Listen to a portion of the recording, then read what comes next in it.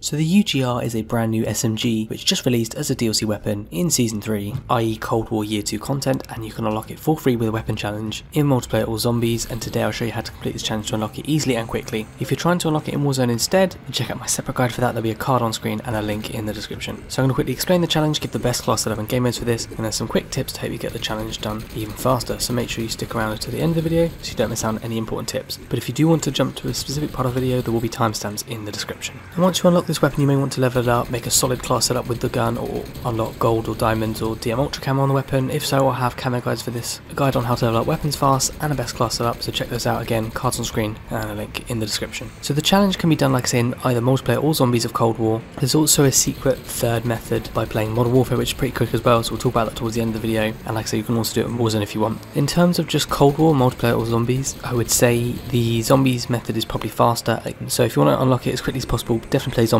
I'll talk about that strategy next, but first we're going to talk about multiplayer, as I know a fair amount of people would rather be playing multiplayer for it. So we're going to talk about that first, and then we'll talk about zombies, and then the secret third Modern Warfare strategy. So in multiplayer, the challenge says, using an SMG, kill an enemy revealed by your spy plane, UAV or field mic in 15 different completed matches. Now obviously this needs to be 15 completed matches, you can't leave the game early. If you do, the progress will seem to initially count, and if you come off the game, the progress will reset. So you must stay in the match until it finishes, unlike Warzone where you can leave. You want to check your kind of progress counts by checking the challenge progress bar in game. So on the menu, click on edit next to your class, hover over the UGR, which is normally at the bottom of the SMG list, and check this before the match know you're on, and then you can check it afterwards to see if it counted. Unfortunately, it doesn't seem to track in the middle of a match because it wants you to complete the match first before it counts. Technically, it's harder to know if you've done the challenge. However, there is a way to know if your kill counted, and if you want to know, what you need to do is basically when you kill an enemy while the spy plane or field mic or whatever's active, it will say something like +25 killed detected enemy or something like that.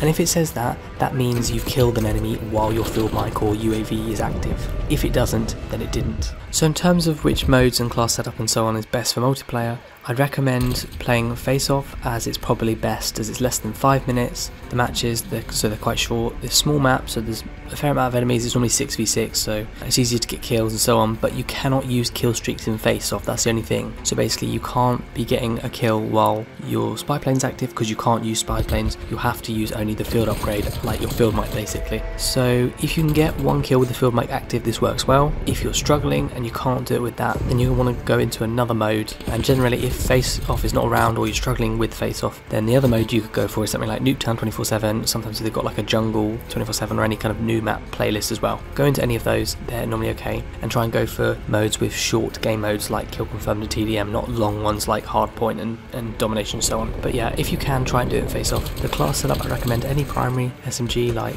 the OTS-9, Tech-9, Lapper, PPSH-41, any of those are good. And then you want to put on the perk Greed Wildcard, and then in perk 1 you're going to want to put on Flak Jacket, so you take less damage from enemy explosives and fire, and then also Tactical Mask, so you have max resistance to flashbang and stun grenade, and you're immune to gas. In perk 2 you're going to want to put on Gearhead to reduce your field upgrade cooldown, and you can also equip 2 field upgrades at the same time, like 2 of them, so basically it helps you to get kills while your field mic is active more easily as part of the challenge. And also you can put on Tracker to just see an imprint of enemy footsteps, just to kind of see where enemies are on the map. In perk 3 you can then put on Ghost, so you're undetectable by enemy spy planes, and also Cold Blooded, so the AI controlled score streaks won't target you, and then player controlled score streaks won't highlight you. In terms of the equipment, ignore the lethal, and then for the tactical you want to put on a stim shot, and then obviously like we said for the field upgrade you want to put on the field mic, as this highlights enemy sounds on your minimap to see where enemies are, and obviously it's one of the things that counts towards this challenge as well. All you need to do is get 1 kill while the field mic's active, but also put on the spy plane score streak just so that you can try and get kills while that's active too. And like I say, as soon as you see that +25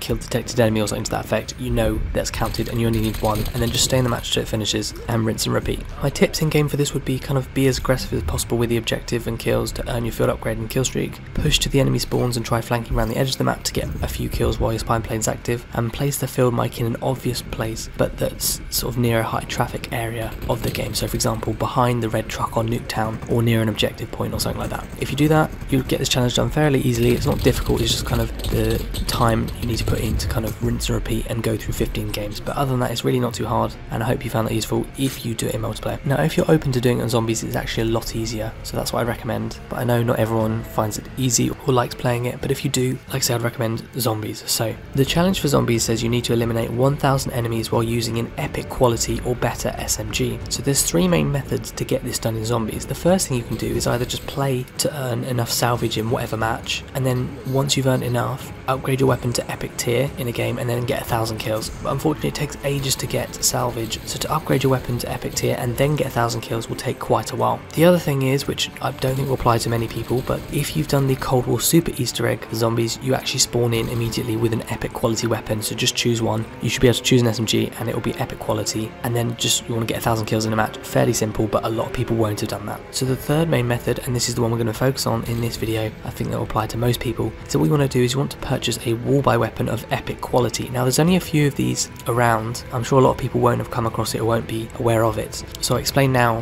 where to find it and how to get it, but I would say this is the easiest method for those of you who haven't done the Super Easter egg and don't automatically spawn in with an epic quality weapon. I'm going to focus mainly on that wall buy weapon method, but if you guys want to do the other 2 methods, feel free to kind of adjust and alter my strategies and tips to kind of fit your method. But yeah, assuming you're wanting to buy that epic quality wall weapon and then get 1,000 kills, here's what you want. So you can put on any SMG, it doesn't really matter. In fact, it doesn't even have to be an SMG because we're actually not getting kills with that SMG, so just put on any weapon you want. So if a melee weapon's easier, go for that, or whatever you guys want. You also want to put on the Ring of Fire field upgrade, as standing within it kind of boosts your damage and it's easier to get lots of kills on the higher round, kill boss zombies, that kind of thing, so definitely put on that. Then for the map or mode, I'm sure other maps will have epic quality war weapons, but the only one I know of that definitely will work fairly simply is Firebase C. Now I'm sure if you guys have played other maps, then there may be another SMG that's easy to get, that's epic quality off the wall. Most of them aren't, most of them are lower quality than that. So the only one, like I say, that works is Firebase C that I know of, so I'd highly recommend you play that map. This is because there's an epic tier SMG in the starting area which you can purchase early on in the game, and here's how you get it. So you want to spawn in, and I recommend turning on the Rampage Inducer straight away. Basically you need to hold square or X on a canister in the upstairs building to the left of spawn, and this automatically speeds up zombie movement to reduce the wasted time from like slow zombies coming towards you. The first few rounds are normally really slow. If you turn this on, they'll go really quick and it just wastes a little bit less of your time. You can turn the Rampage Inducer on or off once per match, and it works up until about round 55 I think. If you haven't used it by that point, it will despawn and you can't use it, but I recommend it because the zombies will come at you faster, so you'll get the kills faster and get this challenge done faster. But what I'd recommend is once you have a few thousand points from turning it on, you can also get more money from like going prone by perk machines, rebuilding barriers, that kind of thing. Once you've got a few thousand points, turn off the Rampage Inducer temporarily, and then you want to head upstairs and teleport to Firebase C. This is because you want to turn on the power, and it's a bit annoying, otherwise you'll go through the rounds so fast and kind of waste a lot of zombie kills, whereas if you turn it off, zombies are slower, you just need to get the minimum amount of kills to get the points to turn on the power, and then you can come back and turn it on once you buy the wall weapon. So yeah, you want to turn on the power by activating all of the generators on the map once you've teleported to Firebase C, and once you've got a bit of money, maybe about 7 to 10,000, teleport back to the spawn area and jump off the roof onto the balcony below, or otherwise you can go onto the ground floor and then up the stairs to the right in that building there'll be a room which was previously blocked off and it's now accessible due to the power being on. Somewhere in that room there'll be a chalkboard, and on it will be a Bullfrog epic quality purple tier weapon. So if you go up to it and buy it, head to the Pack-a-Punch machine and then upgrade it to Pack-a-Punch level 1. You can also equip an ammo mod. That way you've bought the epic tier weapon already really early in the game and you've upgraded it so it does a bit more power. And because it's epic tier, it has a lot of damage, so you know, kills are fairly easy, but Pack-a-Punching really just helps a little bit more. So then you want to turn the Rampage Inducer back on and then keep getting more kills either in the start area, or you can teleport back to Firebase C, and I like training in that central hub area with a crashed helicopter, so I recommend you guys stay there and keep doing that. Zombies will now be running at you very fast because you've turned the Rampage Inducer on, but it means you can get more kills more quickly, and if you keep training in circles around this area you'll be fine. Just keep Pack-a-Punching your weapon, buying perks, using the salvage to upgrade your weapon finally to the highest grade tier, and you can also buy ammo, equipment and so on. For the defend waves, you want to head to the necessary area, pick up your free kill streak from the console and defend the area until it's all clear before returning to your training area. And then also any bosses that come along, so like the mimics that will come come along quite a lot. Just kind of shoot them in the head and don't look at them for too long, because otherwise if you're shooting and looking at them, they'll kind of bring you towards them and attack you, whereas if you keep running away and shooting them from a distance, they'll die fairly easily. So that's one thing to do. Just be aware of any weird objects that spawn on the floor, like a grenade or a helicopter, because as a little toy, because that can be where a mimic's going to spawn, so watch out for those. For the manglers, you just want to shoot their hand cannon, i.e. their right arm.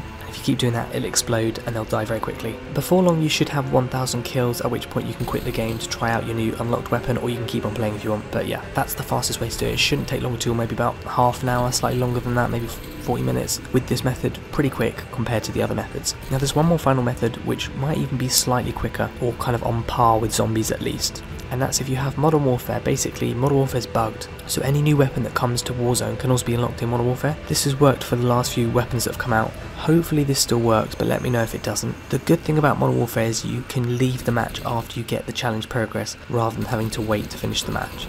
So just basically spawning, get 1 kill while your UAV is active in a playlist like Shipment or Shoot House, then leave the match and repeat that 14 more times to get 15 in total. And if you're not sure if it's counting, just hop over to the Warzone side of things and see if you've made any progress. It should do, and if so, just keep playing in Modern Warfare. That's probably just as quick, maybe slightly quicker depending on how quick you are, but for more consistency between the matches, Zombies is probably better in Cold War. You can do Cold War multiplayer as well, but that's a lot slower obviously, because you've got to stay in all the matches. So like I say, I recommend just doing Zombies or Modern Warfare if you've got it. Anyway, hope these tips helped. If they did, be sure to leave a like on the video so that other people can find it too, and feel free to subscribe to stay up to date with all my latest Warzone, Vanguard and Cold War videos. You can check out my Cold War or Vanguard camo guides for unlocking other new DLC weapons such as the Vargo 52, which came out recently to Cold War, so feel free to check it out if you need to unlock it in Warzone or Cold War. Also, I have a best class set up for the new UGR SMG. I've got a guide on how to level up weapons fast in Cold War, Vanguard and Warzone Season 3, and how to level up tiers fast, and so much more on my channel. And don't forget to enter my Cold Points giveaway, and there'll be details for that in the description. But thank you so much for watching, hope you found it useful, and I'll see you guys all on the next one.